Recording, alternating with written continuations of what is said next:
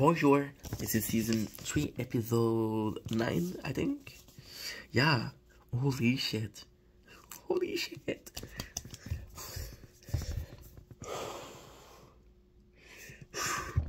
This is, oh my god, I'm so sorry. Season 3 is insane.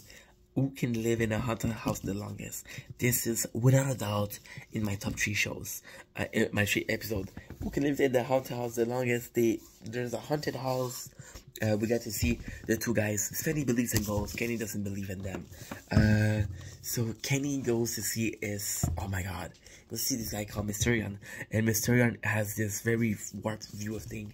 He helped Kenny cheat. And him and Kenny share some mentality, some low morality. And it's kind of cool to see them interact. It's like two evil geniuses working together to defeat Spencer, Nolan, and Rice.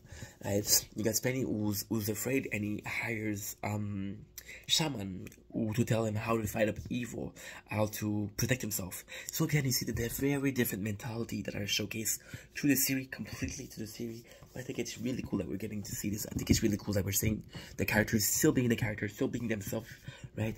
They go in the haunted house. The way they set up the show is fantastic. We got two people that are medium, I guess. They can see or hear or feel spirits. They tell Kenny and Spenny, don't go there. We have a very cool moment where they tell the story of why this is called a haunted house. It's a different voice and it's a narrator. I think they set up the show perfectly. They go into the house and oh my god, the episode. There's so many I want to talk about in this episode. Kenny, following the advice, right? He takes like a bike, he puts on a wire and makes sure that Spenny is going to find the bike. Then he moves the bike. So the bike moves and Spenny believes that it's haunted. Kenny make noise. Kenny dress up as a situation. And he's like, yo, I'm going to make him believe. Kenny's hilarious. He pretend like he's like a head, right? And he's saying, oh, it's not my fault the donkey got out of the barn. Spenny doesn't understand. I think it would be funnier if Spenny understood. But so Spenny, he believes the whole episode he's trying to find his stuff to ward off evil. It's super funny because in the beginning, Kenny insults the houses and he pretend like he's gonna make the spirits go mad, right? So Spenny is afraid because he said, "Oh, Kenny's gonna give us trouble because if when they go after him, they're gonna come after me too." And oh my god, it's so cool. Kenny puts a little girl's shoes in a place where they said that they could go. So the story behind the haunted house is there was a couple that were really well respected. They couldn't have a kid, so they had up the kid. The kid was looking too different. They hired the kid, and then the kid got killed, and that's the spirit of the house, right? So they put a little girl's shoes in a place where it looks haunted. Kenny locks Spenny in the dark, and it's amazing. At the very end, Spenny does thing, and he puts a handcuff and ties himself up. He said, if I'm scared, because Spenny knew Kenny was gonna win, so he did the unthinkable and he locked himself in. So he's like, I'm gonna lose, but now I can't lose, right? So what happened is we hear a boom, and we take it because the whole episode is about Kenny making the spirits mad.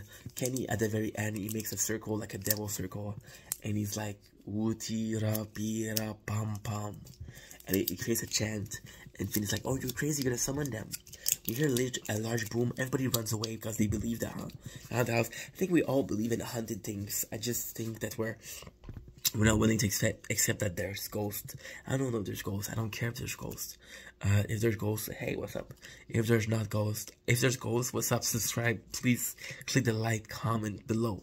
If there's not, well, that's the life. We'll never know. I don't think it's impactful. You know, it's like Alien. I don't think I'll know in my lifetime that there will be some. Is there some? Possibly. But we'll never know. We'll never know. And that is one of the main thing. We'll never ever know. So we go to the episode, and then we later learn that it's construction, right? And there's a beam that fell down that was made the noise. So yeah, so Spenny wins. The humiliation is I didn't write the humiliation. I'm sorry. The humiliation is Kenny has to wear woman lingerie and parades in a boutique. It's a good humiliation, but it's a fucking alley that nobody visits, so who gives a shit? the good try, I guess.